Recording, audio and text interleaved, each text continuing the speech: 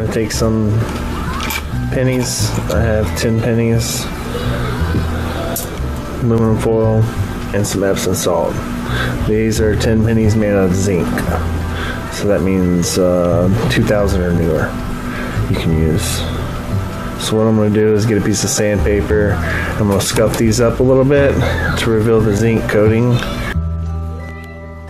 So add just a little bit of distilled water in here. Mix that up. This is magnesium sulfate or Epsom salt. This is going to act as an electrolyte.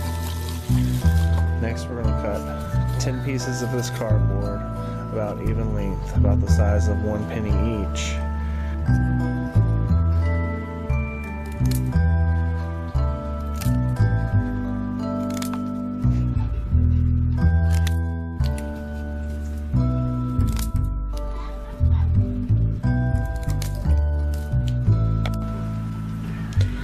Alright, next make sure your pennies are all scuffed up real good so that they're all shiny now, at least some parts, so that they can get good points of contact to the zinc surface.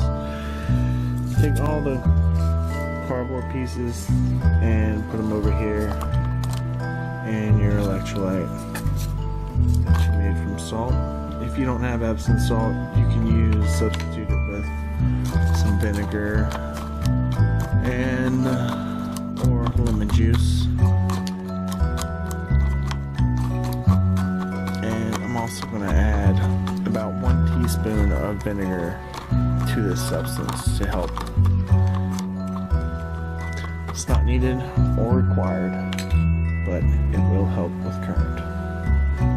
So I'll be back. I'm going to put 1 teaspoon of vinegar in this and let those soak.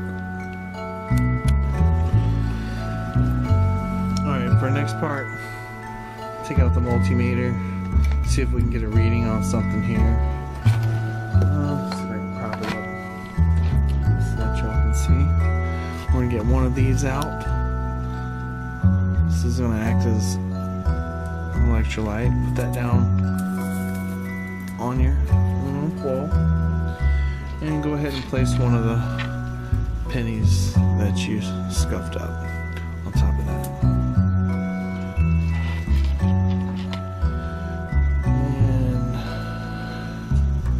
Go ahead and touch the positive lead to the aluminum foil down here and the negative to the top. Alright, so here we are back with the zinc cell that I'm working on.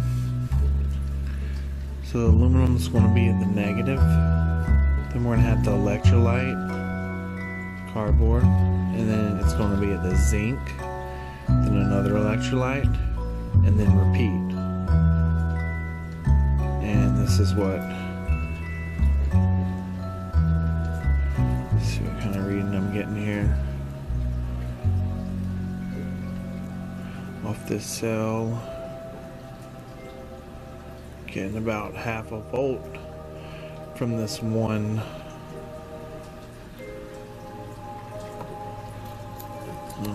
It's not a good connection right now, but there you see it, 0.50, 1/2 volt exactly. So here you go. Put your aluminum down, piece of electrolyte,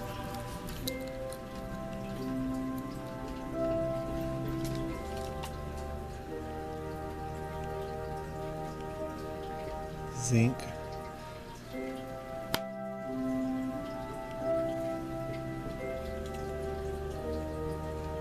and another electrolyte on top. And you want to be careful that this doesn't touch, so you'll want to trim that up better to fit your piece of zinc. And we'll get a reading on that too.